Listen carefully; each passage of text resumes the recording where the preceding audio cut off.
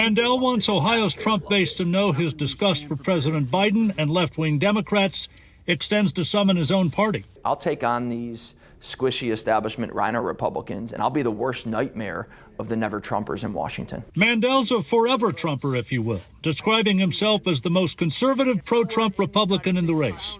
Here he is with a round table of pastors at Life Change Church in Milford. I'm not going there to make friends. I'm not going there to get invited to cocktail parties. I'm going there to stand up for the Constitution and the Bible. That's it.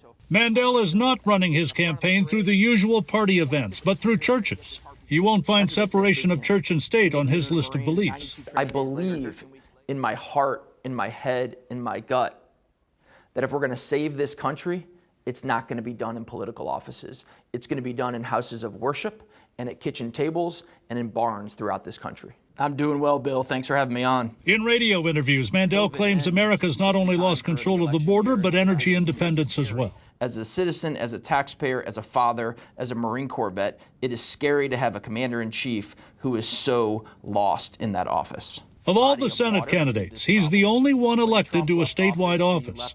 Any hostility directed his way becomes a badge of honor. And whether I'm pissing off Democrats, Republicans, media, I don't care. I'm going to go there to stand up for the Constitution, for biblical values, and for the Trump America First agenda.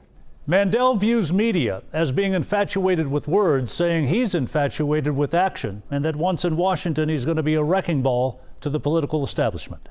John London, WLWT News 5.